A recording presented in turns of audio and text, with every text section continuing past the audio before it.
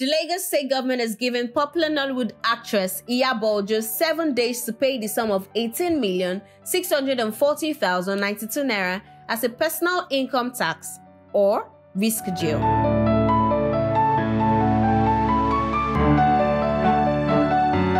The Lagos state government, in a letter sent to the actress, accused her of owing 7,376,000 naira tax for the year 2022 and 11,264,092 naira in back taxes for the year 2021 tax year.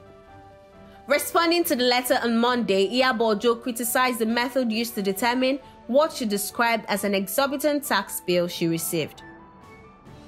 Sharing the picture of the bill on her Instagram page, she said, "Ajide Sanwo-Olu, at Lagos State Government, please, how do you people come up with these outrageous personal income taxes you send on a daily basis?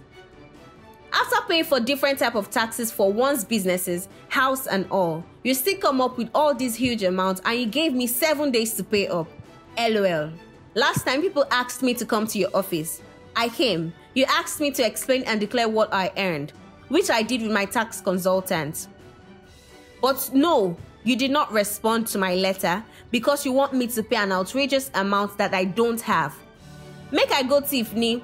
I ask again, how do you people come up with such outrageous bills? What have you people ever done for me as a government? Nothing.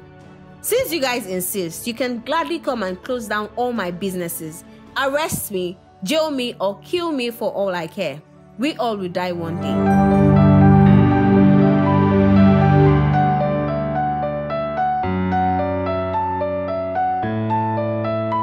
Kindly subscribe to our channel, like, comment and share our videos, and click on our notification button to get regular updates of our latest video as it is posted.